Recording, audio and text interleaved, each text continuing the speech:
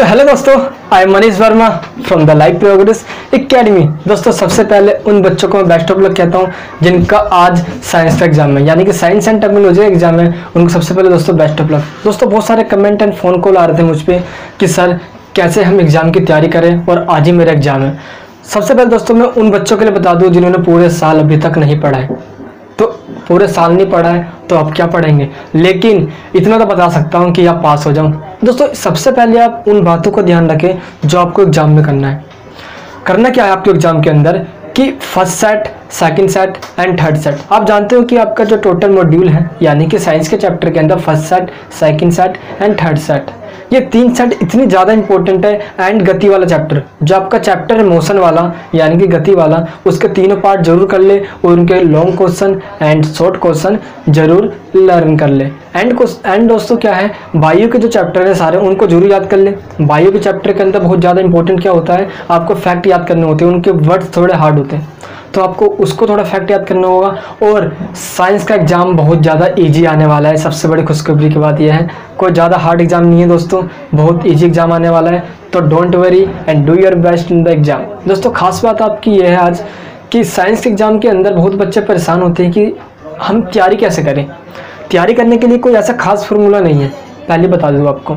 ऐसा नहीं है कि पूरे साल की पढ़ाई आप एक दिन में कर दोगे या एक महीने में कर दोगे, लेकिन पूरे साल की पढ़ाई आप टॉप करने के लिए नहीं, कम से कम पास होने के लिए तो कर सकते हो।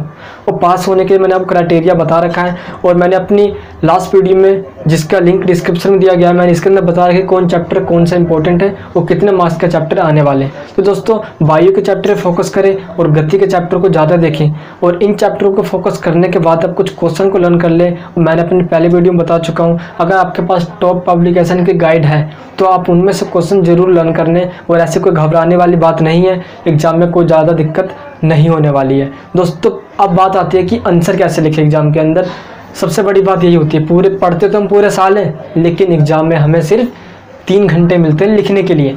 दोस्तों आप सबसे लिखने का सबसे मस्त और सबसे जो अच्छा ट्रिक होता है वो होता है आपका प्रेजेंटेशन के अंदर इफेक्टिवनेस होना, टीचर जिससे क्या हो, इम्प्रेस हो जाए। तो दोस्तों इसके लिए आपको करना क्या है, आप कोई सा भी आंसर लिखो, कोई सा भी। इसमें ये नहीं है कि आप पहले, सेकंड, थर्ड, फोर्थ सीक्वेंस में स्टार्ट करो, डेट्स अप टू हिम।